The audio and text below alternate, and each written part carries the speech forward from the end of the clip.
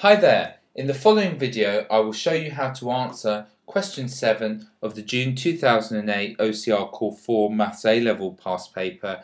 The question is on solving differential equations. Let's take a look. It says if y is cosec x, show dy by dx is as follows for 3 marks. Follow your nose in these type of questions. State that y is cosec x. Well, what does cosec x mean? Well, that means 1 divided by sine x. Or writing that in index form, y is sine x all to the power of minus 1. Now this is not to be confused with sine to the minus 1x, which is inverse sine. Okay, this is inverse sine. And they're not the same. This means 1 divided by sine. Now how do we differentiate this? Well, we use the chain rule. If we want to differentiate the following, we bring the minus 1 power down, minus 1. We multiply by the differential of the brackets, which is cos x. And then we reduce the power of the thing in the brackets by 1. And we would get as follows. Now, writing that out back again in non-index form, we would have minus cos x on top. And on the bottom, we would have a sine x and a sine x. Okay, now you can think of this now, I'm just going to write this as minus 1 over sine x multiplied by cos x over sine x. And we're virtually there now because 1 over sine x is cosec x, so minus 1 over sine x is minus cosec x, and cos x divided by sine x is cot x. And we have our answer for dy by dx. So dy by dx is as given in the question. Okay, let's move on to part 2. It asks us to solve the following differential equation.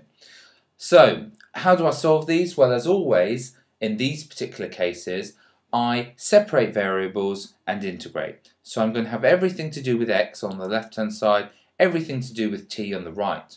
How will I do that? Divide both sides by minus sine x tan x and multiply both sides by the dt and then integrate. Here we go.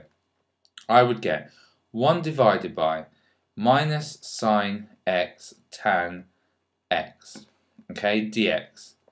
And that would all be equal to cot t dt. And I would integrate both sides.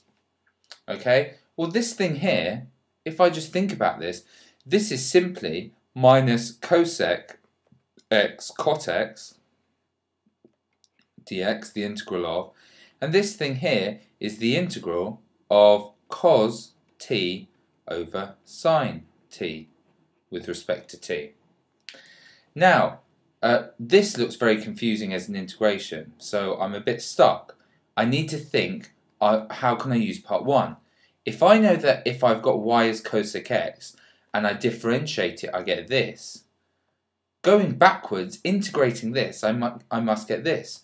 So the integral of this must be, using part 1, cosec x with a constant, which I'll take care of on the right-hand side.